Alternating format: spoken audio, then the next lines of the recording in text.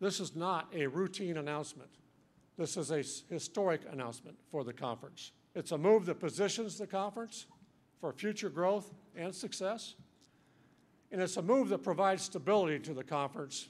So what is this big announcement? Well, we are in Houston for it. We can tell you that much with Mike Lucas. As always, I'm Justin Woodard. Here is the news. Sam Houston State saying goodbye to the Southland Conference and hello to the Western Athletic Conference. This becomes effective this summer, so pretty quick.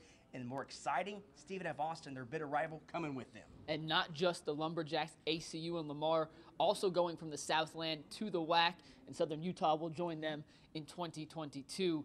Overall, a major step up in athletics for the Bearcats, and something that Athletic Director Bobby Williams says will open doors for all their programs. This just fits perfect for us and what we're trying to accomplish moving into the WAC and all the vision that they have. And so it's an exciting time and a great time to be a Bearcat. Nationally, we've had such a good national brand, but I think it enhances that thought process and also helps us with revenue generation from there. So the universities that are going to be playing are very quality football programs, and the best part about that is that's going to help us basketball and baseball and all our other sports as well with the recognition that it brings. That was the broader scope of what happened here today at NRG Stadium, but now let's break it down by sport. Head coach Casey Keeler of Sam Houston State, of course, he's the football coach. We talked with him. The big news, by later this decade, we're going to go from the FCS to the FBS. That's what the WAC wants to do. New Mexico State in this conference already competing at that level as an independent. So, yeah, you Bearcats, you better put on your big boy pants. The FBS level, a major step up in competition. That's what A&M plays in and all the other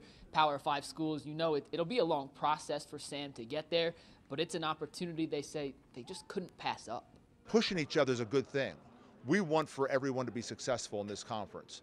When we play an out-of-conference game, you want our guys to win those out-of-conference games to keep on building the brand. And so it's kind of funny. We're in this thing together, but we're rivals. To look at the future of this and the long term, I think whatever short-term issues we have to work through, I think are going to be well beneficiary, down the road.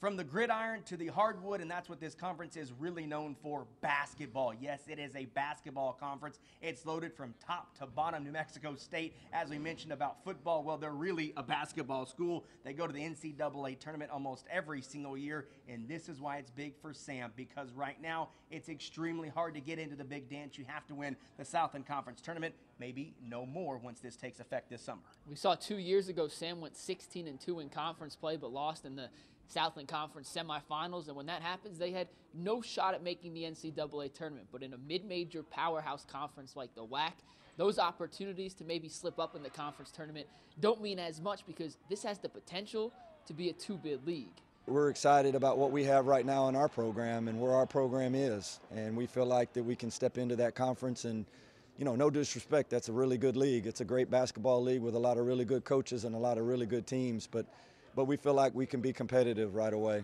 Yes, it's always to be in good competition with like-minded people.